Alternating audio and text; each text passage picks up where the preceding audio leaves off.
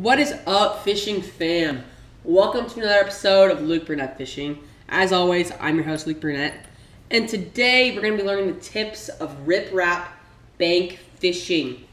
So whenever I fish riprap banks, I have 4 things I usually do. The first one is I make sure I'm fishing in the right direction. Now, a lot of people are like, fishing in the right direction, like what does that mean? I didn't know there was a right direction to fish. Fishing in the right direction is more for bodies of water that have a current, like rivers or streams. So, if you have a body of water that has a current near you, you're going to want to make sure that you're casting your bait downstream from the current.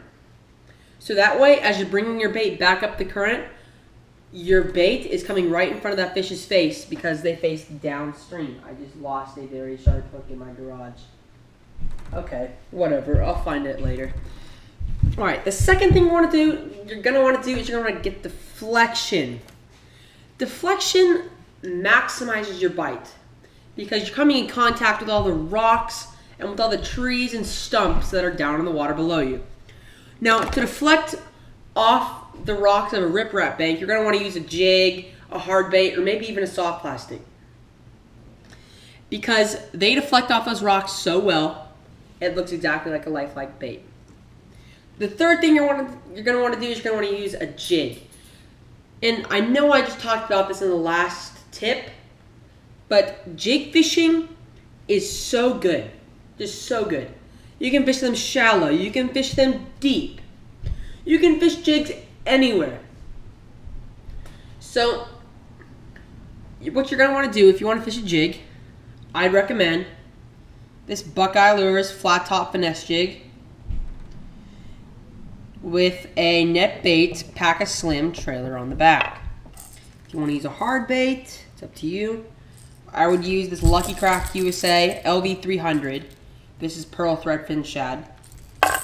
And if you want to use a soft plastic, I would use an Elite Catch Baits Carnage Craw. Right there. That's pine.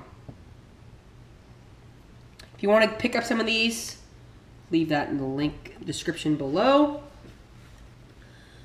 But back to jig fishing. Jig fishing maximizes your bite whenever you're fishing your riprap bank. Because the bait that is around a riprap bank is usually craws, maybe some small bait fish. And what jigs do is they emulate craws. So when that fish sees your bait bouncing around down there, it's automatically thinking craw. Perfect meal for me. Okay. The fourth tip is you're going to want to focus on changes, be thorough, and you're going to want to come back again. That's actually 3 tips in 1. So, be thorough. Every time you cast your bait through the water, it takes a different route through those rocks.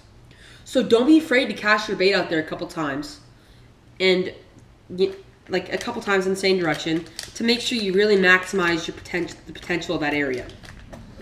The second thing you're going to want to do is come back again. So you're going to want to refish the strips of riprap that you've already fished, because fish move in all different directions up and down the riprap.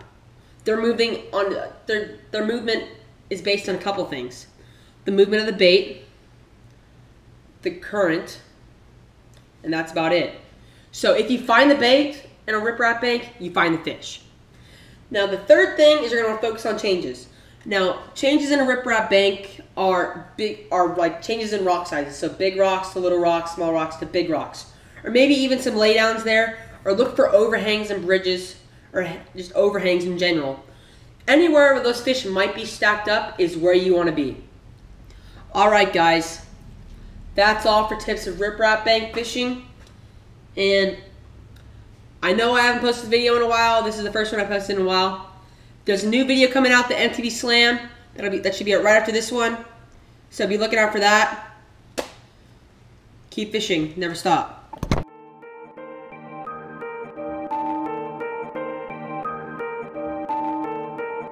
Started. Zombie on the track. Started from the bottom.